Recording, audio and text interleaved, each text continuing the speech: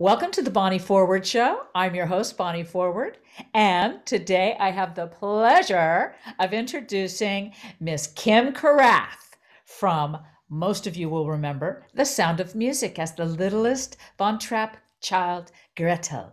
Hello, Kym Karath. Welcome. Hi there, Bonnie. It's nice to see you and be able to talk to you. It's great to see you too. So let's jump right on in. By the time you were 5 years old, you were cast in the five-time Academy Award-winning film, The Sound of Music, which also Academy Award winning for Best Picture and Best Director. You were the youngest of the seven Von Trapp children, but before that, you'd already played the on-screen daughter of Henry Fonda, Maureen O'Hara, Jack Lemmon, and Doris Day. That's quite a resume for a 5-year-old. Yeah, I was not a slacker. You were obviously really going for it. You wanted that Oscar by the time you were 6. Or my mother did. I want to ask you, what was that transition like from being a child, or did you have other siblings in the other movies? I did. In my first experience with a vast number of siblings was in my first movie, Spencer's Mountain, because when I was Henry Fonda and Maureen O'Hara's child, Patty Cake, quite a name. And I had many siblings. Among them actually was Veronica Cartwright, who's Angela Cartwright's sister. So I was part of that family twice. I had 2 Cartwright sisters. And James MacArthur was the older brother, which was very familiar to me because I had an older brother around that age and an older sister. So that was my first experience with a number of siblings. And the second movie, I had one sibling who was Brian Nash, really great kid actor and a wonderful man. And then Good Neighbor Sam, I actually don't remember. I think I had one sibling, but Sound of Music was those were the siblings that I got to know like a second family, because it took a year altogether to film the movie, film and post and everything and rehearsal. So we did become a second family. Well, and there were 7 of you. 6 of us, right? 7 of us all together. 6 more of you. Depends on how you count it. Yeah, right. There were 7 in total. So you had 6 siblings on that. So that's, so I just love this. Oh, and for those of you who don't know, James MacArthur is the son of Helen Hayes, which a lot of people don't know that. Most people also do know that I went out with him very briefly a billion years later. Ooh, and spicy. Total sweetheart. Oh my gosh, what a really nice guy. It was after Hawaii Five-0, and he was doing Front Page, the play Front Page at a theater in Palo Alto. And I'd gone with one of my Marlboro girlfriends. Bonnie and I, you and I both have that in common, our Marlboro past anyway. And then we went backstage and I saw him and he was so thrilled to see me. And then we went out, briefly, and he was a doll. Oh, that's great. What a spicy little saucy story. He was a good kisser. So, oh, we like to hear that. Nothing better than a great kisser. No, it can go no further if there's not a great kissing. I totally involved. I absolutely 100% agree with you, my dear. Yeah, it foretells the future very It does indeed. Clearly. It does indeed. So tell our viewers what song you sang for your audition for Sound of Music. Yes. Well, again, because I had an older brother who was 16 years older than I was, and a sister that is 15 years older than I am. I was 5 going on 16 at least. So when they asked me what song I'd like to sing from the movie, I said I'd like to sing 16 going on 17, which must have been kind of funny for them to see a 5-year-old singing that song, but I got the part, so it must not have been too ludicrous. I can just picture you. I can just picture you. Oh. With your little face, your little round face. I am 16 going on. Yeah, but I was super like mature for my age, understandably. So I really did think that I was older.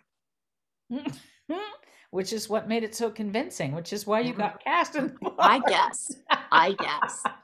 Do you know how many other Gretls you were up against? Do you have any idea? At least hundreds and hundreds. So it was a vast casting going on. I mean, I was not in a room with hundreds of Gretls, but of course not. You were, there were probably 30 or 40 in the waiting room as you sat there waiting for your turn to go into the I don't remember.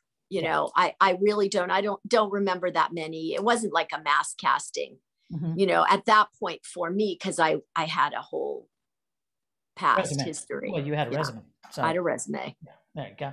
So you were already, I think, getting to that hole in one when you got in there.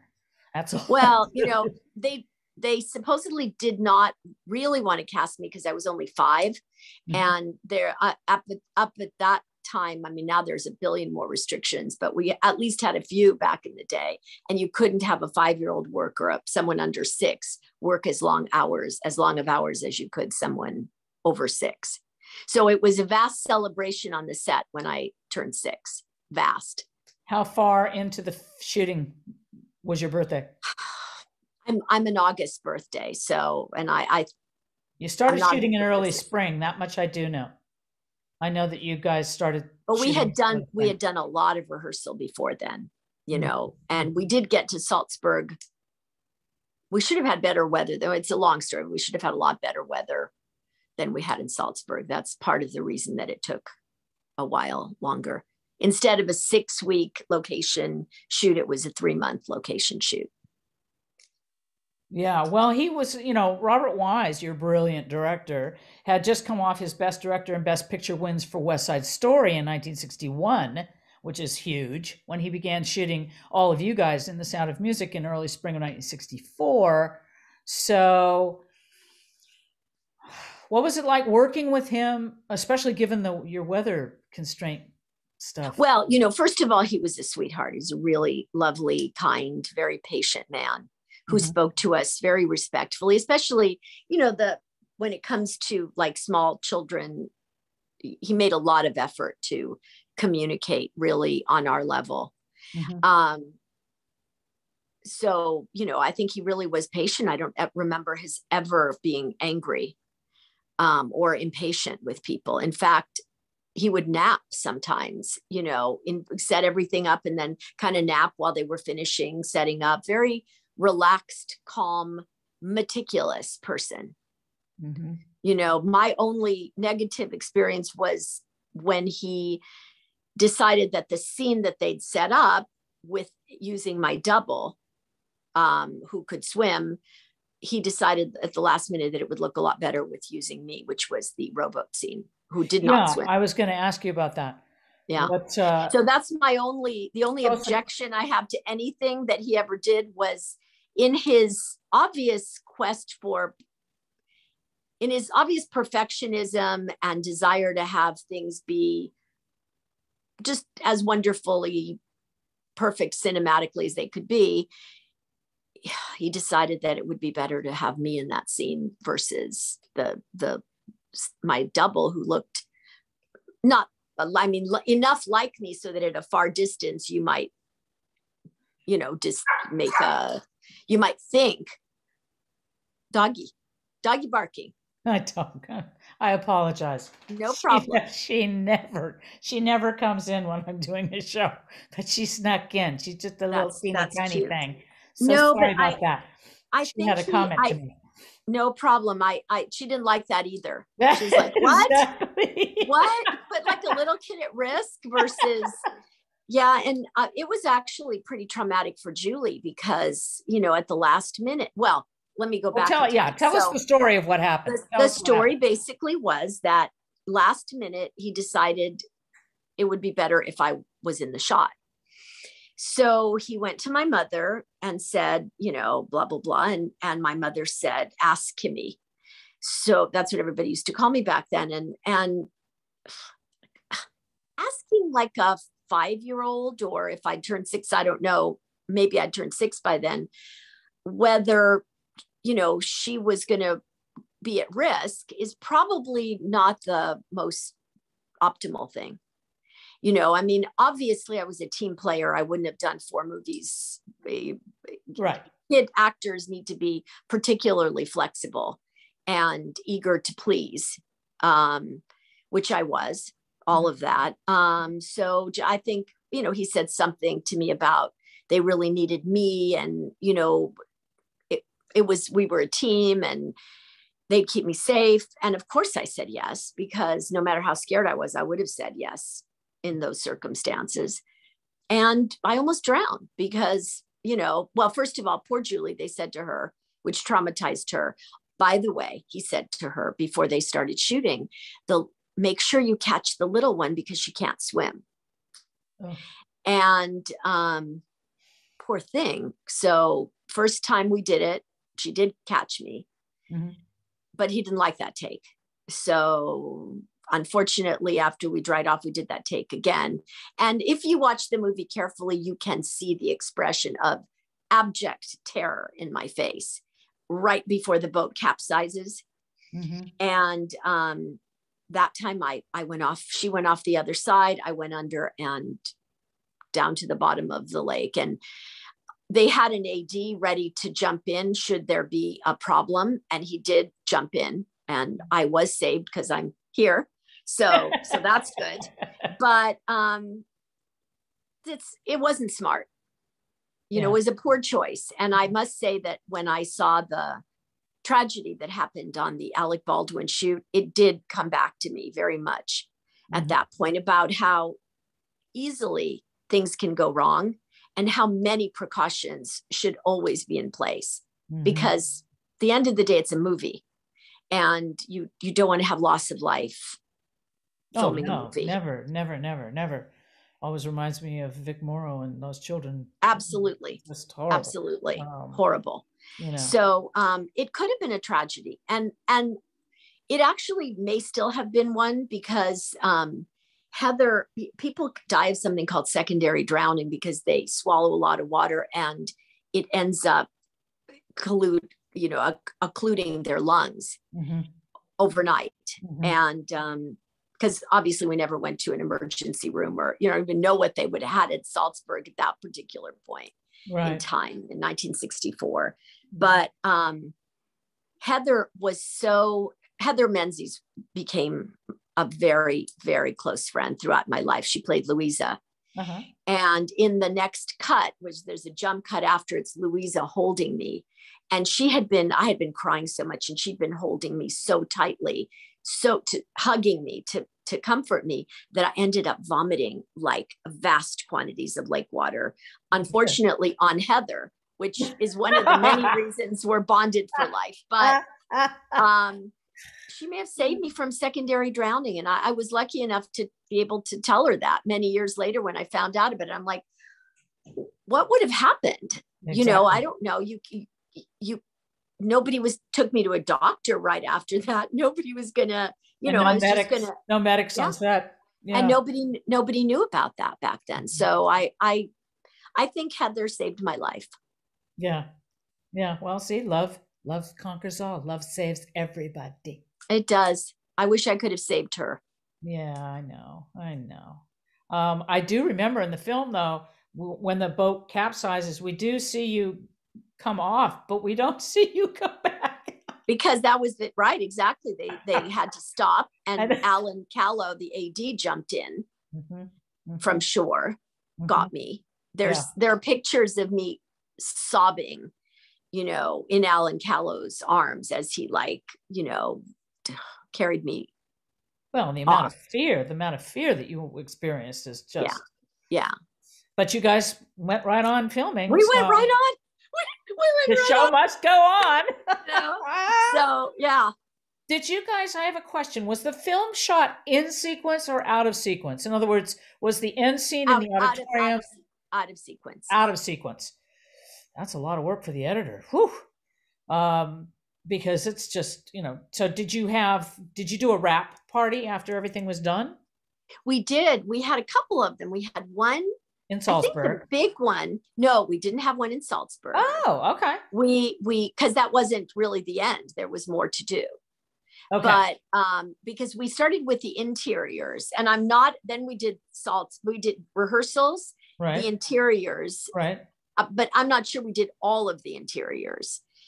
We went to Salzburg, we came back, and I think we wrapped up at that point. And then we had a party. We had at least one party at Julie Andrews' house, a swimming, but ironically, swimming party, of course, but then I went nowhere near swimming pools. Yeah. I can tell you, even when I tried to conquer that fear, and I eventually, Marlborough made me learn how to swim. Me and Laura Roden, this other friend of mine at Marlborough, were just not good swimmers. And they made a special class for us to, they just took the pool. That was our pool to learn. Great. That was very good of Marlborough. That was great. So I can swim. I'm not good, and I don't want to be near the water, but I could save myself. At least you can dog paddle. Right. Did you, the last scene you guys did in the auditorium, the outdoor amphitheater, whatever you want to call it, at what point in the film was that shot, do you think? I couldn't tell you. I mean, were you 5 or 6? Well, we were in Austria, so however old I was by the time we got to Austria. But you said you stayed in Austria for 3 months? Yeah. So you probably had your birthday. But I did there. not have my birthday in Austria. My birthday was at the Fox Lot. Okay. So since my birthday's in August, my guess is we were home by then. Okay. Yeah. Okay, well, that makes sense then. Okay. So did you go to the Oscars the year that you won? Sound of Music won? No. Isn't that sad? I would have loved to have done that. Although, you know what? I didn't know because they didn't invite the kids. You're kidding me. No. Oh my goodness. And then little Jude Hill from Belfast, he was invited this year. Little Jude Hill that played Kenneth Branagh's part. He was, it's a good point. You're making a good point. He just turned 11. I mean, he was 9 when they shot the film. Oh, yeah. So how good, let me just say this. How unbelievably good was he? He was fabulous. And I absolutely adored that movie. Fabulous. That movie was just a masterpiece. I agree with you. Kenneth Branagh, to go back into his life like that. Oh my goodness. That was just. It was so beautifully written, so heartbreaking, funny, just amazing. I laughed, cried, the whole thing. Yeah. Yeah. Well, it was his life story. I know. And he really brought it to the screen brilliantly. Everybody. I was always a big fan, huger fan now. Yeah. Yeah, me too. He just deserved every, I am.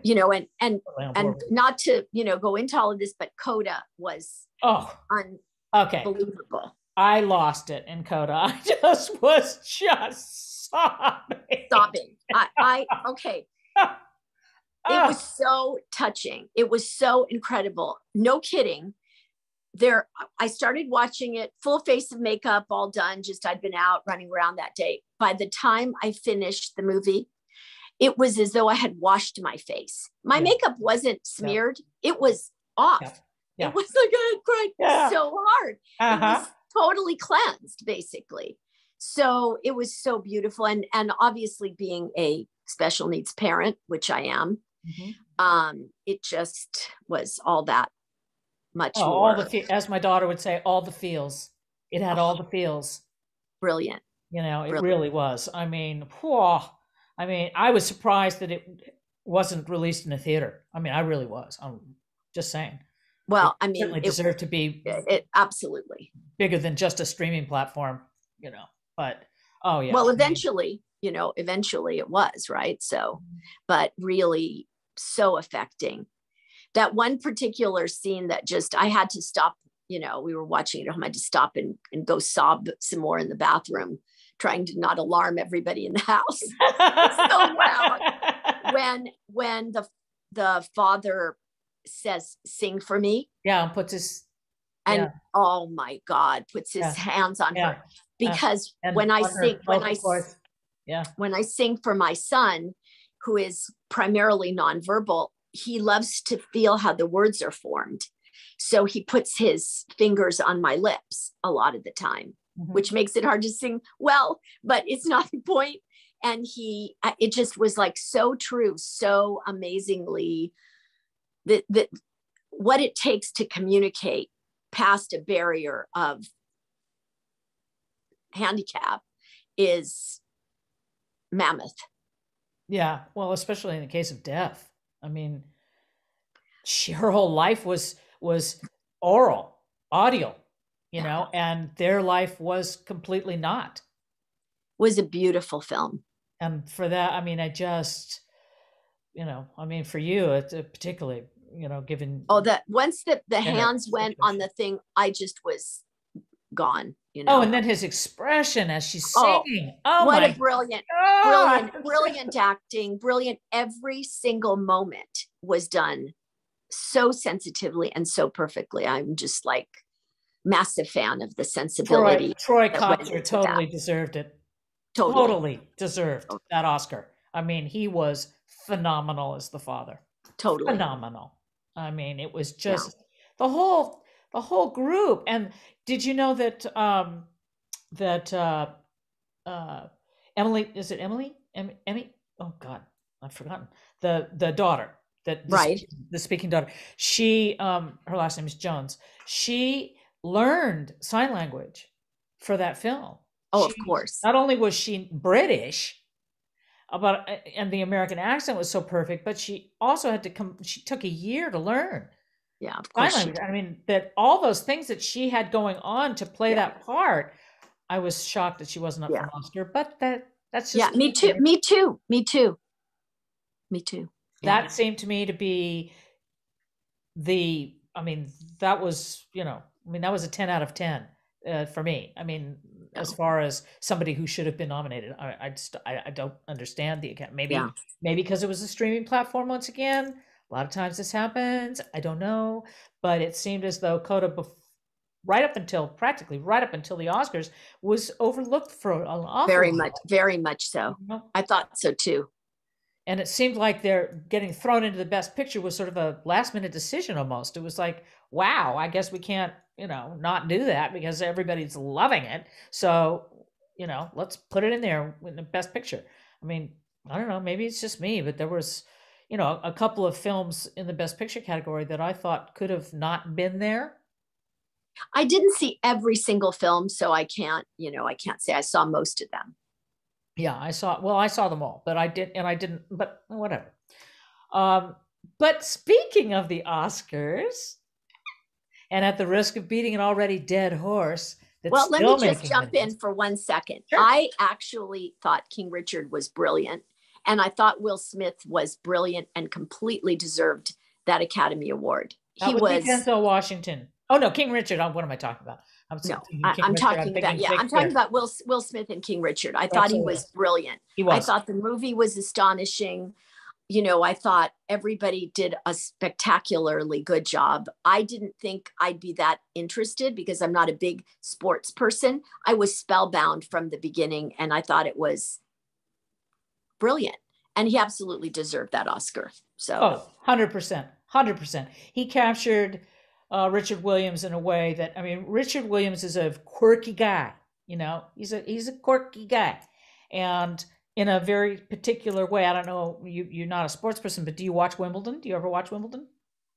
Once in a while. Well, you might remember when people force me to. Well, see, I'm a huge tennis fan, so I don't play it, but I love it. But he was thrown out of Wimbledon because he was shouting at his daughters when they would play, because they would each play, of course, separately. And the people were like get him out. He's got to go because he's in this special box and he's like, and he's at Wimbledon. It's like he's going, you know, and they were just like, gotta go. And he's like, no, you can't take me. The whole thing was filmed. It was, you know, you see, and then they cut back to the box and he wasn't there. So, yeah. So he was, like I say, he was a quirky guy. He was very laser focused on those girls and full of love, and he loved his daughters, no question about it. And Will Smith captured that brilliantly. It's hard to capture a quirky person that's a real person that's living. Totally. You know what I mean? That's tough to do, you know? He inhabited it. He breathed it. It was clear, you know, he felt everything. 100%. And it was good. You felt that ferocity of protectiveness. You felt that laser focus, all of it. And I knew nothing about the story. I came to it, you know, I mean, obviously I knew about Serena and Venus, but not the real backstory. Mm-hmm. So what do you think has happened with the comedy and the Oscars? Well, as we've discussed on Facebook, because we are Facebook friends, you know, assault is assault. I don't ever think anybody should be hit, slapped, anything, unless they are attacking you physically. So that's number one. I think people deserve to be safe in their place of work, which it certainly was. It was, you know, we were watching the Oscars. My son, with all his special needs, loves award shows. He's so cute because there's music and there are all kinds of things going on. So he and I were dancing around, watching the Oscars, dancing to the music, you know, having a blast, basically, completely relaxed, and basically so enjoying people being applauded for all their incredibly hard work and everything it takes to get to that level of achievement. When that happened, I mean, Eric was still okay, but I was just nauseated. I was so disturbed. I had like a sick feeling in the pit of my stomach because I couldn't believe. First, I thought it was the stage. Then it was like, oh my God, this is real. And then I was actually really incredulous that everything went on as though nothing had happened. I could see everybody's expressions of discomfort. You couldn't even hear anymore. I couldn't hear Summer of Soul acceptance speech, which I think came right next to it. Yes. I saw the great job Chris Rock did being graceful and gracious and everything. But I actually, for myself too, had just like a terrible feeling of distress. And, you know, it did eclipse everything that happened later because it was very shocking. So, you know, and I did analyze it in the immediate time of it, which was the joke, which was in and of itself really inoffensive, in my opinion, since G.I. Jane, the movie that Demi Moore did, she looked absolutely beautiful and Jada Pinkett looked absolutely beautiful. So it was just like a choice of hair as far as I could see. Will Smith laughed first. Absolutely. And then I happened to notice Jada Pinkett Smith's face looked like it had turned to stone. Exactly.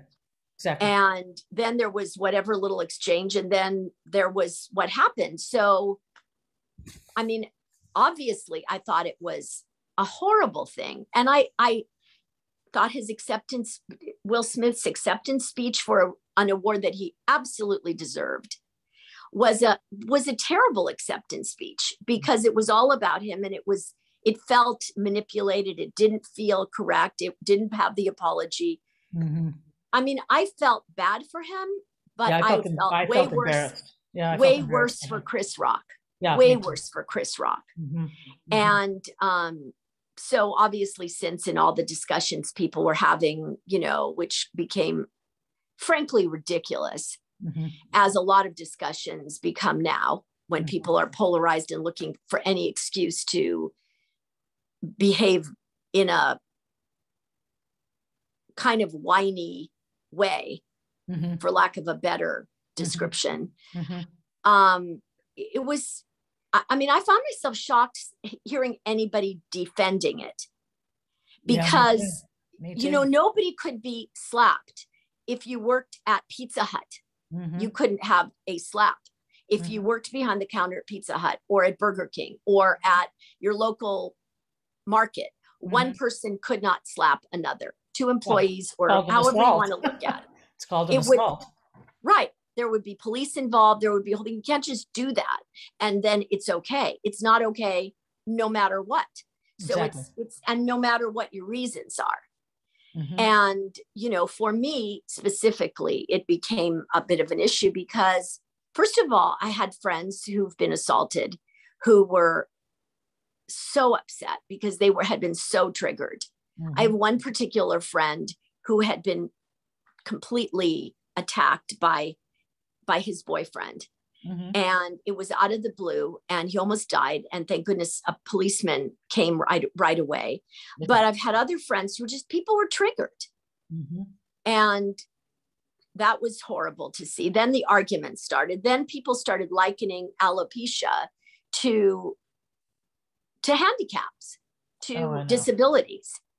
And for me, that is a trigger because I live in a world with a disabled child. I have started a foundation, co-founded a foundation that creates programs for disabled young adults.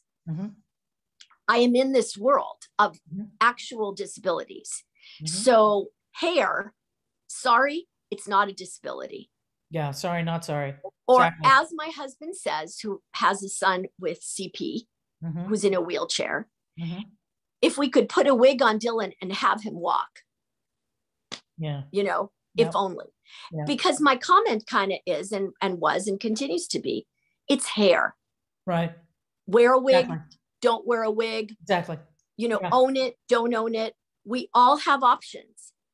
I mean, doesn't most of Hollywood get it at some point? Well, you know, look, as I talked to my hairdresser about it, who was just apoplectic as well. He said, who wasn't wearing a wig in the audience? Listen, if you're not wearing a full wig, it's extra hair extensions, et cetera, et cetera. Exactly. It's hair's a choice. Exactly. I mean, it's not a choice to lose it, obviously, but then we've lived in societies that have had wigs starting from the Egyptians, let alone the things that people have now. It just seems awfully entitled and privileged to call anything to do with hair a disability. It's not pleasant. It's disturbing. It's many things, but we have remedies. You know, we have ways around it. And you know, also in my discussions with people too, was like, I'm sorry, you know, I had it at one point. I had it when my mother died. She died horribly of pancreatic cancer. I had already lost my dad. It was really a bad time. My hair, just like handfuls of hair. And, you know, eventually it settled down, but I mean, at no point did I compare that to the fact that my son has brain damage. Yeah, I know, you know exactly. And then it, you know, spirals into this whole thing of, you know, well, you don't understand because it's a Black women's hair thing, and it's not a Black, white, Asian, whatever person's thing. Most of Hollywood's women from the golden age. By golden age, we mean golden age, right? Right.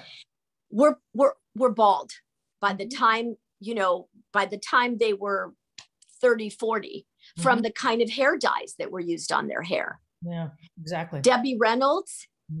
I mean, a very good friend of mine whose mother was an actress from that era. Same thing. I'm not going to, you know, tell tales for people who don't want to talk about it, but Marilyn Monroe, Sidney Gilaroff. I don't think Marilyn was quite yet, but they had a lot of wigs on her. But Lana Turner actually said it in her autobiography.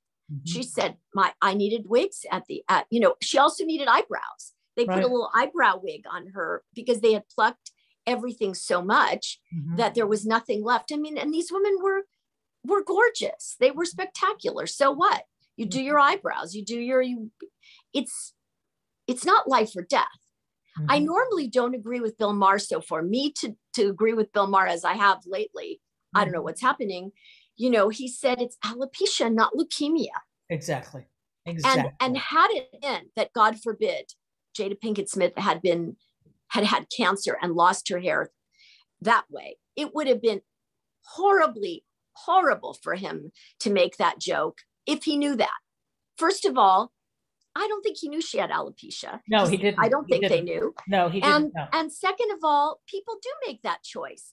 Sinead O'Connor used to wear her hair like that. Absolutely. That was a choice. Yeah, exactly. There are lots of fashion choices that we make. And, honestly, people joke about everything. It's not that big of a deal.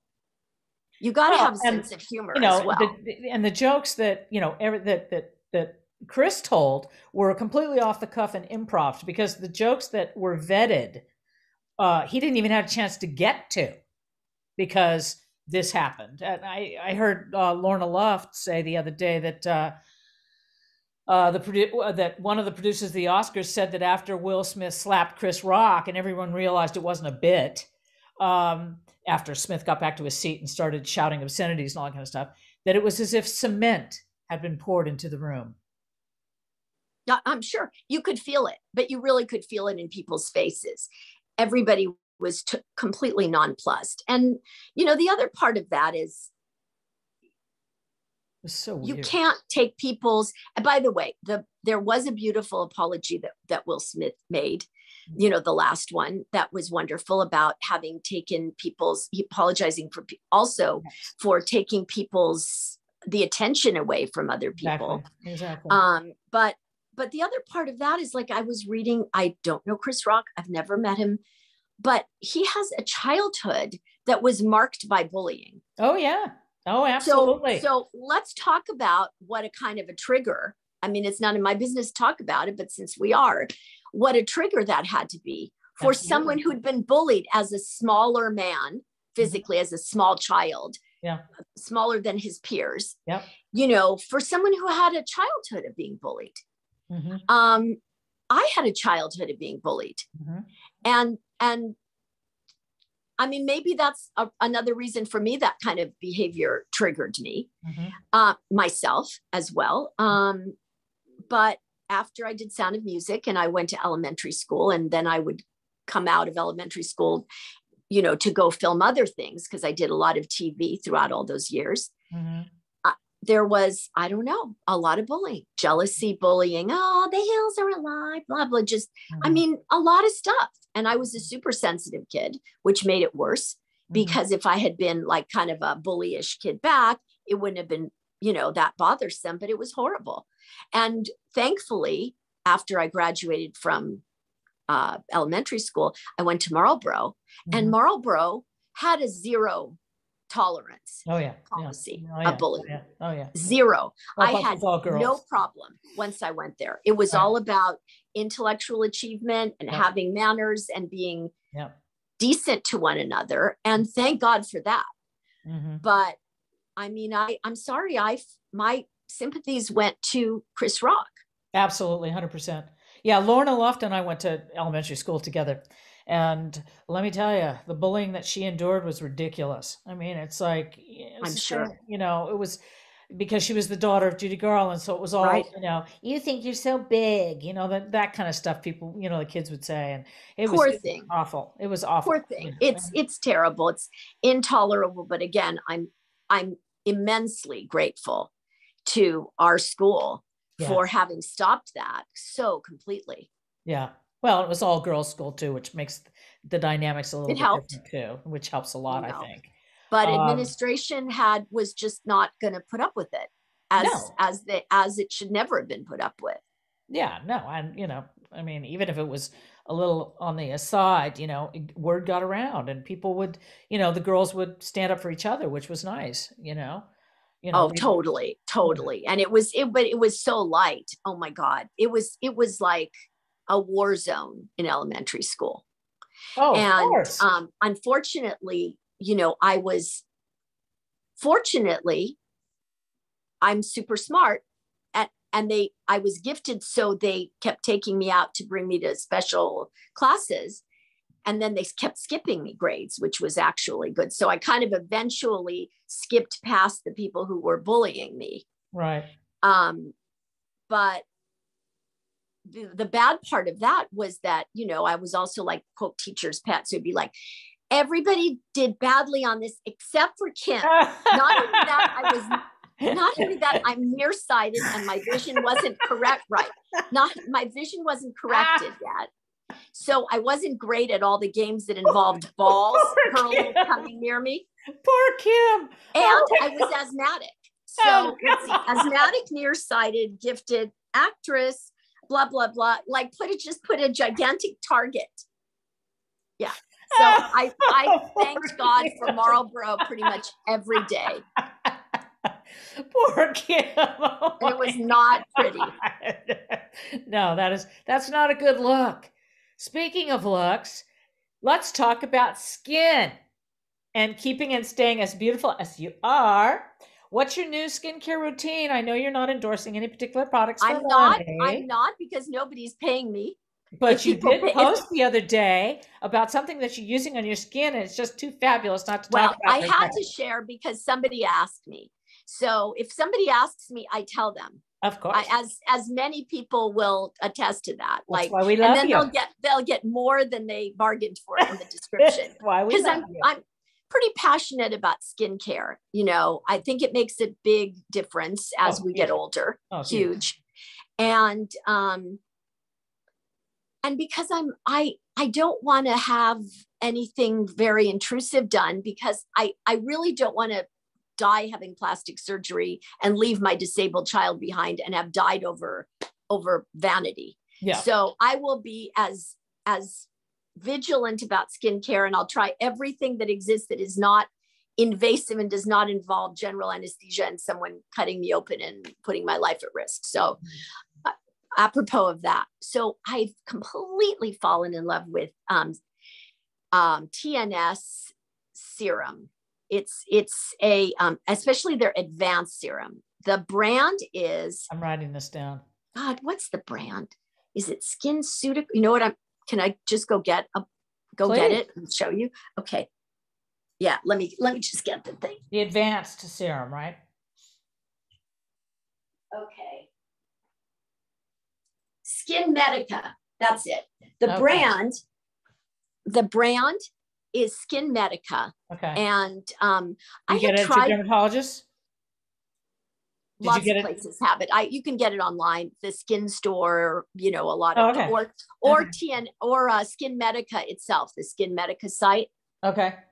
But I had tried it many years ago because all the dermatologists were raving about it, and I didn't like the smell. It had kind of a stinky smell. Yeah. And like if anybody comes near you to kiss, you don't want them to smell like a stinky smell on your skin. So I just said no. I mean, I don't care how good it is. I still use Retin-A and Renova at night. And that was like the big thing. No smell, does a great job. That's one of those things that's supposed to build collagen.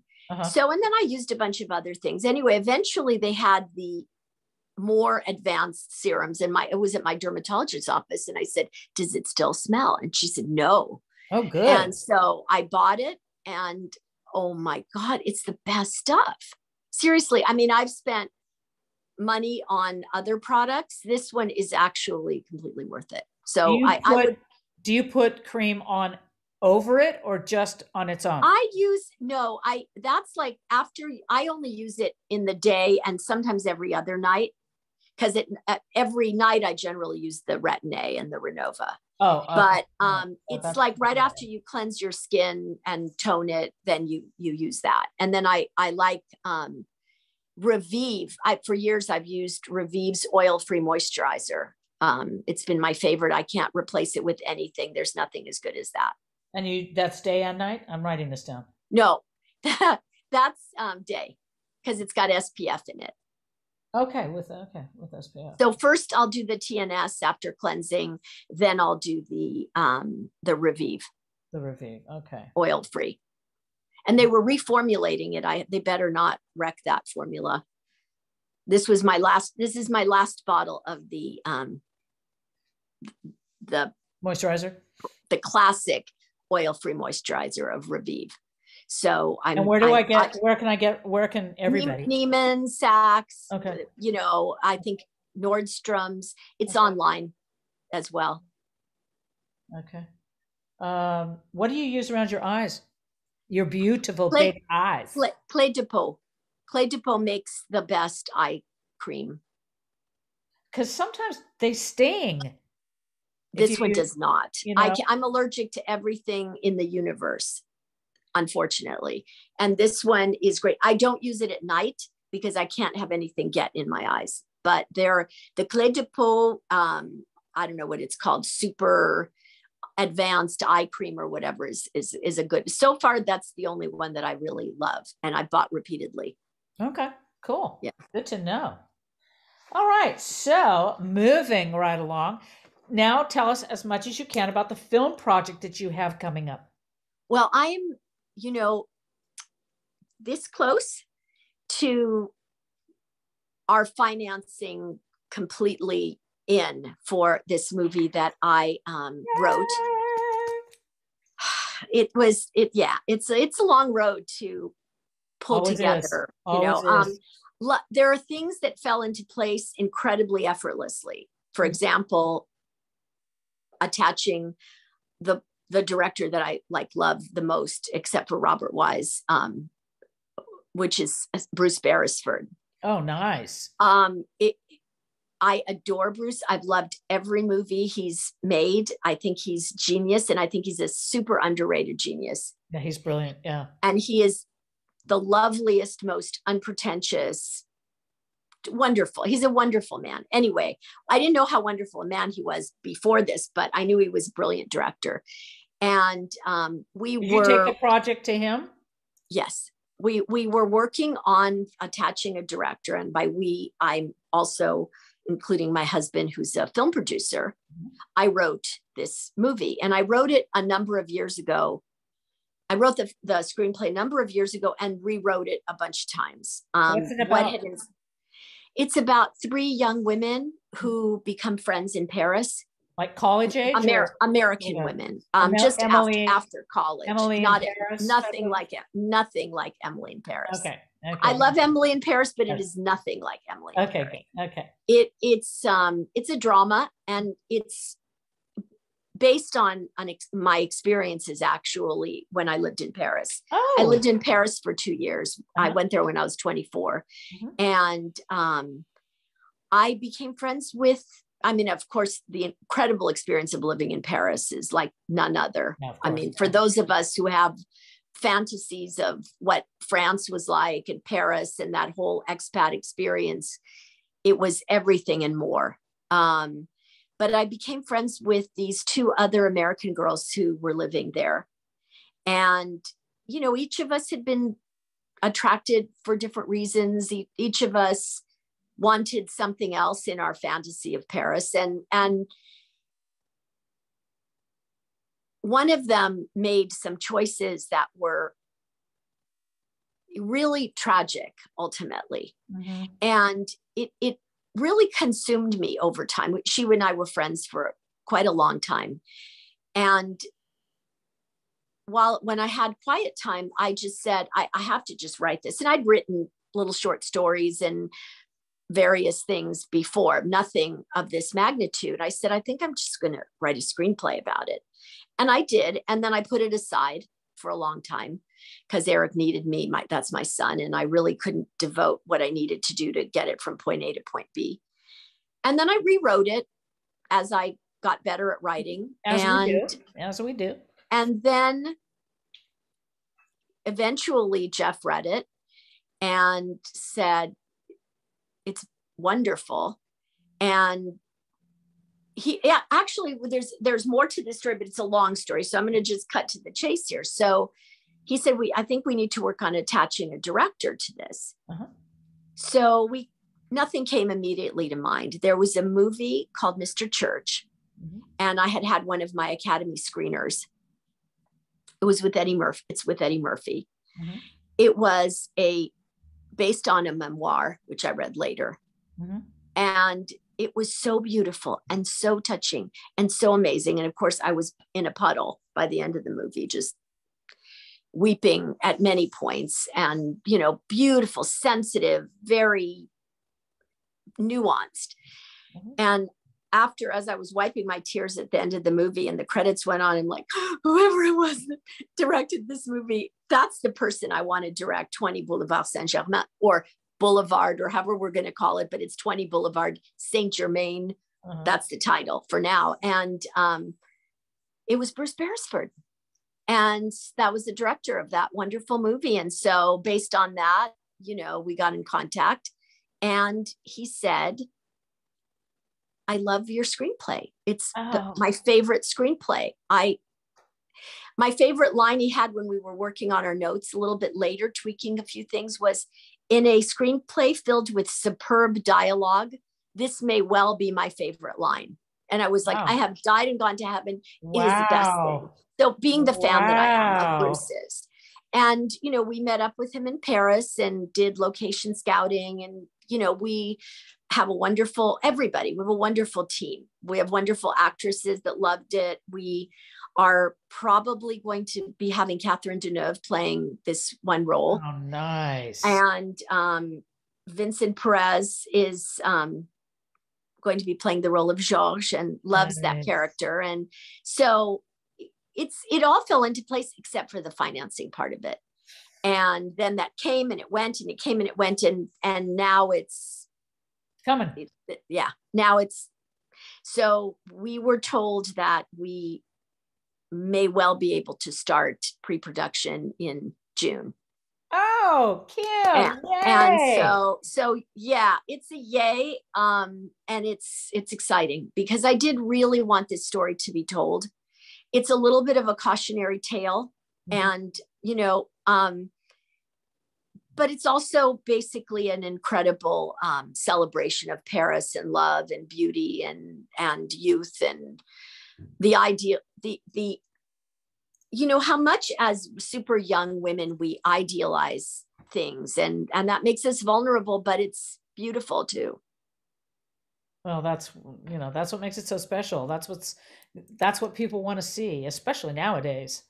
You know, I mean, it's been a dark time. It's been a horribly dark time. I was going to ask you about that, about with The Sound of Music being based on a true story, and with all of that's going on in the current political Eastern European situation with Ukraine and Russia, and how do you now view The Sound of Music and its theme of escaping the Nazis? You know what? It's been many, many years that I have viewed Sound of Music. I mean, obviously not as a child, right? Although even as a child, one of our little trips that we took, because we used to, when it rained, as it did so often, our tutor, this wonderful woman named Jean Siemens, would take us on field trips.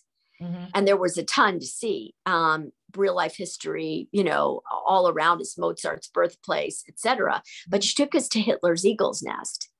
And I remember, which is where he committed suicide, I remember feeling such a sense of oppressiveness, such a darkness. Yeah. And I'd never heard the word suicide before. I obviously, you know, heard that word that day and learned it.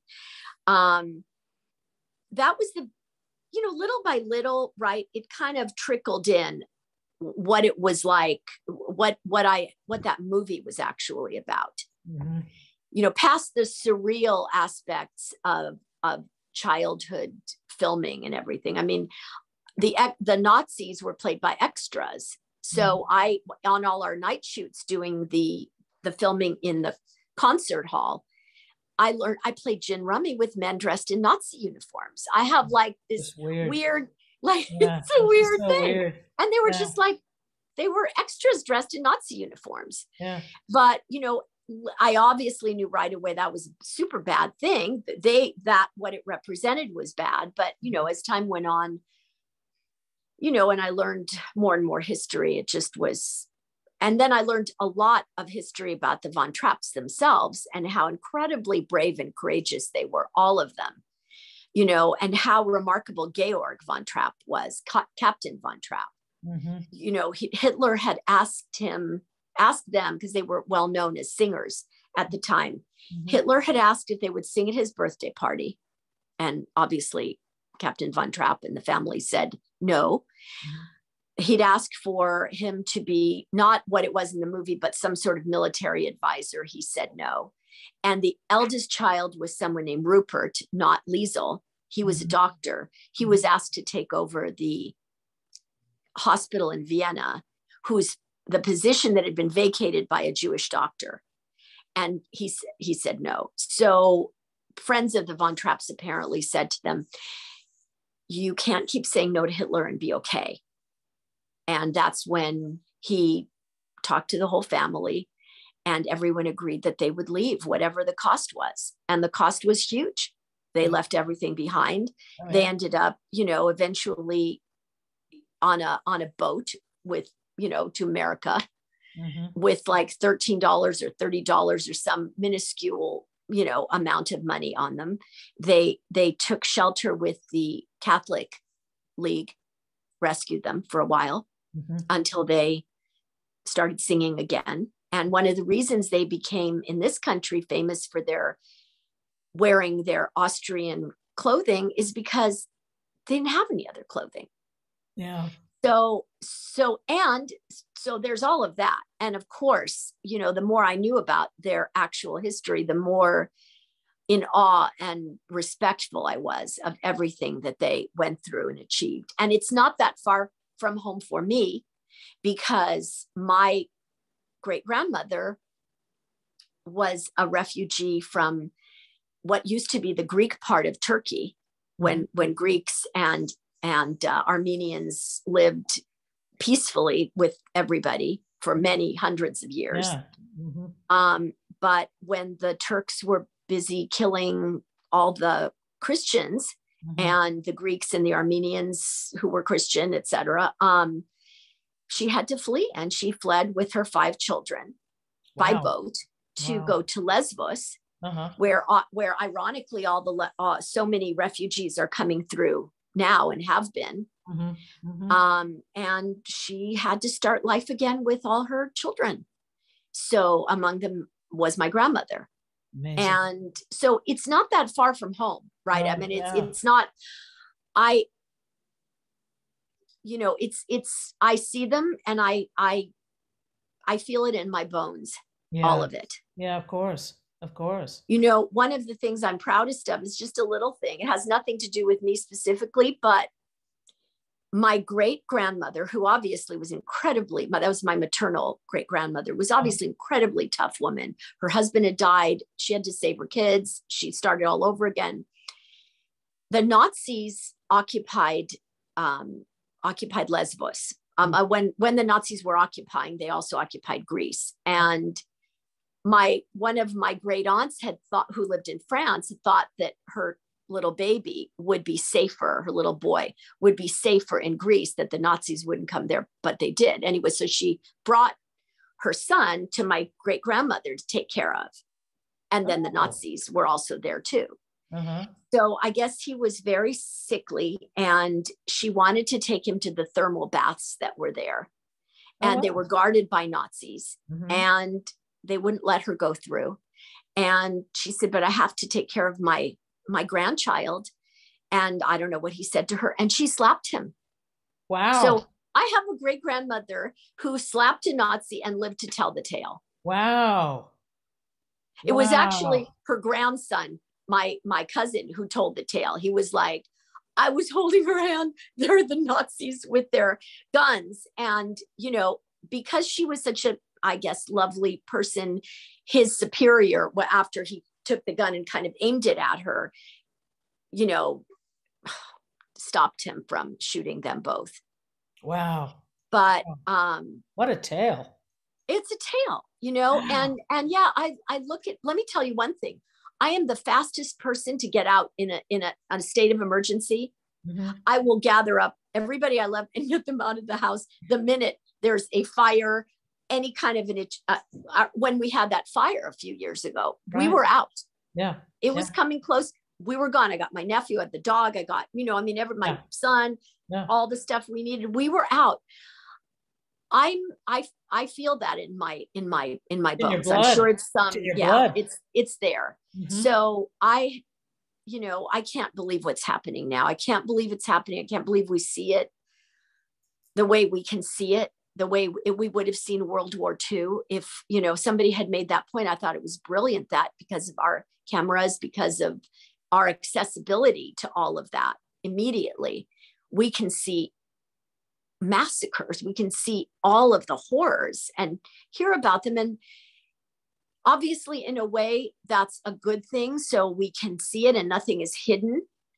But it's certainly makes it all the more horrific that we can't help, that we can see it, and that we are, the only thing we can do is send money or collect clothes or do whatever, or if you're some courageous man without a family or whatever, you go and help them, or woman or doctor or whatever. But those of us who can't just sit here and, I don't know, offer money and see about collecting things.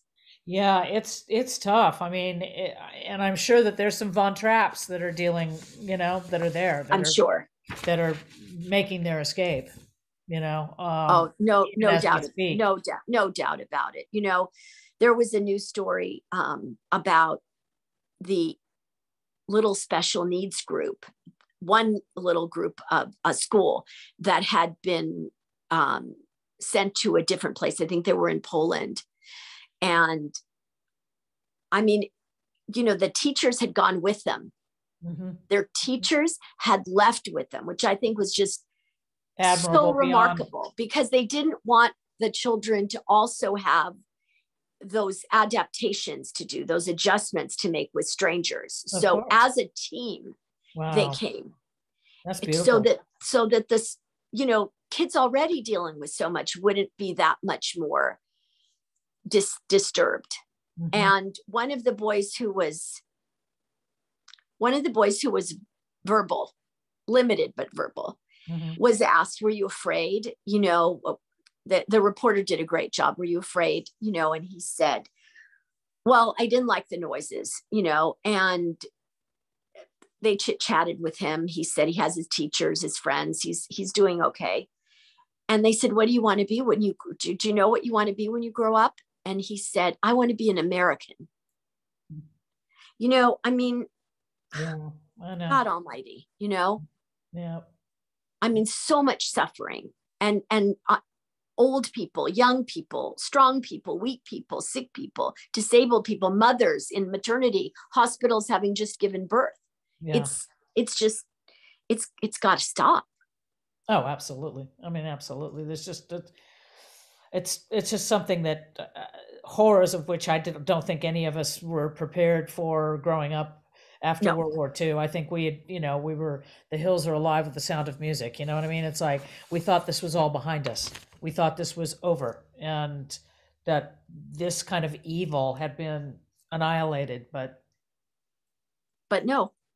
But no, of course not. And I will say that, like every other woman that I know, I am in love with Zelensky. My husband knows it.